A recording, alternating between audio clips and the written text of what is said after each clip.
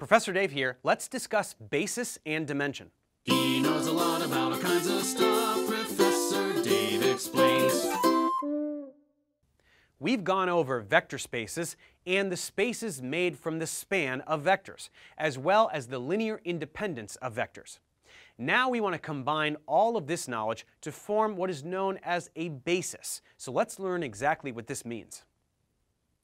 To put it as simply as possible, a basis is a set of linearly independent vectors that can be used as building blocks to make any other vector in the vector space.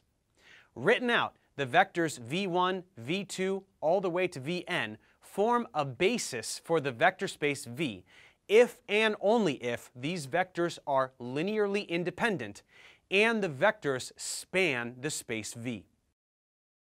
We've gone into detail about linear independence already, so here we can just focus on the part about span. This requirement says that the vectors v1, v2 to vn can be combined in some linear combination to express any other vector in the space V. Let's start with a simple example using the space of vectors of length 3, R3. Our vectors will be 1, 0, 0, 0, 1, 0, and 0, 0, 1.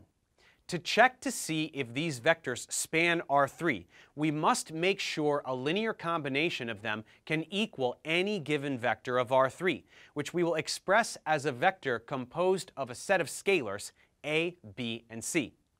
Now let's check to see if a linear combination of our vectors can be used to equal this vector.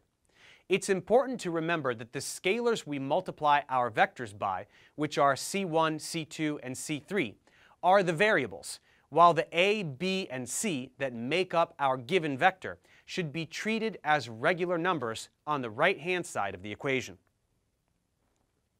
Writing this vector equation out as a system of equations, we get the straightforward result that C1 equals A, C2 equals B, and C3 equals C.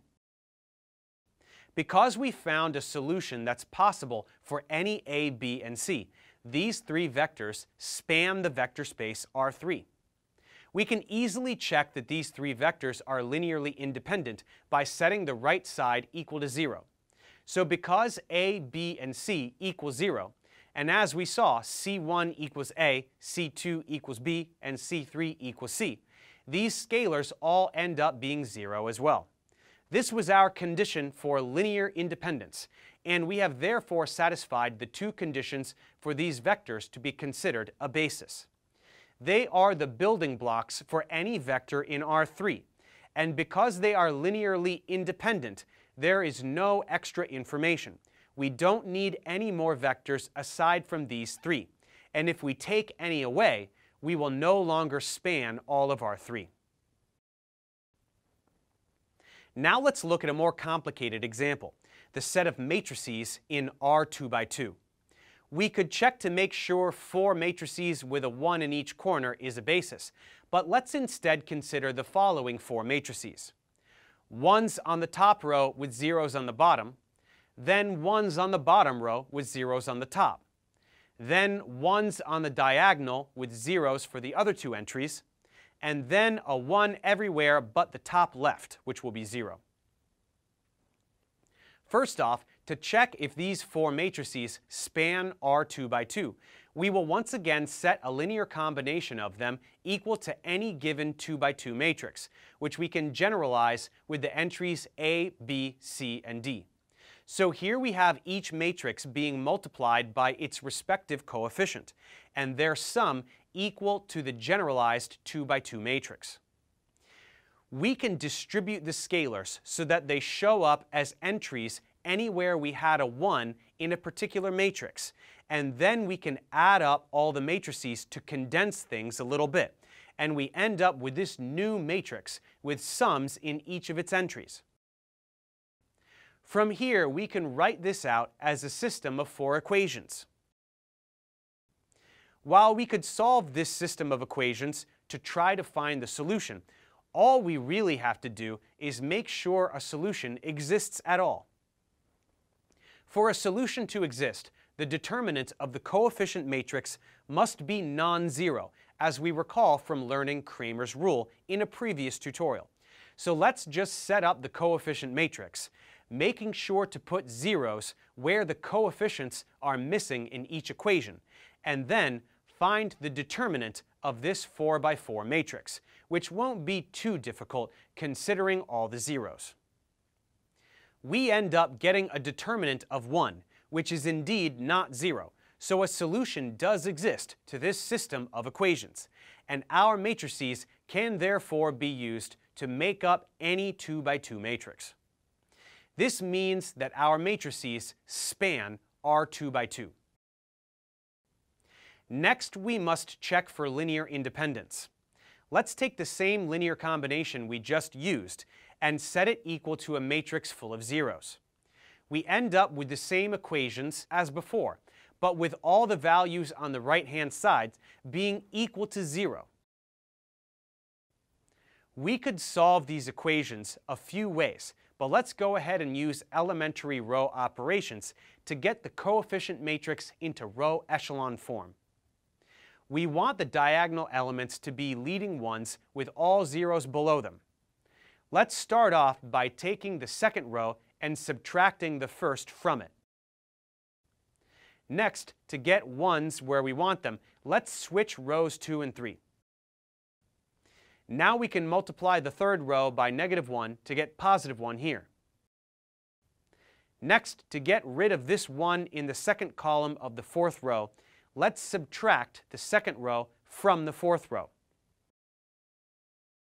And then we can get rid of this other 1 in the third column of the fourth row if we subtract the third row from the fourth.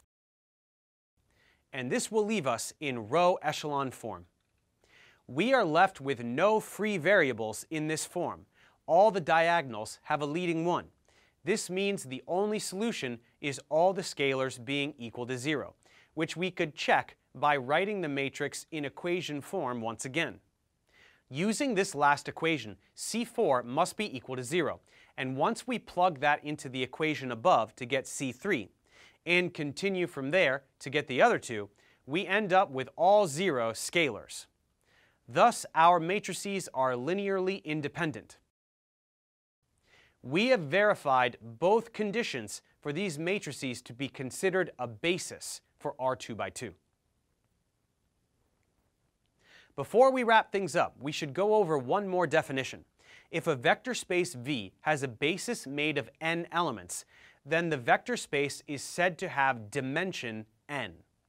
Taking our 2 examples from this lesson, we saw that R3 had a basis made of 3 vectors, and R2x2 had a basis made of 4 matrices. We can then say that R3 has dimension 3, and R2x2 has dimension 4. Beyond these examples, it is possible for vector spaces to be infinitely dimensional, and we also say that the set which contains only the 0 vector element has dimension 0. The dimension of a vector space is fixed, so no matter what basis we end up using for a vector space of dimension n, there will always be n elements in the basis, no more, no less. With vector spaces, subspaces and span, linear independence, as well as basis and dimension covered, we have established a lot of concepts and definitions that are important in linear algebra. This means we can now start expanding to more concrete operations. But first, let's check comprehension.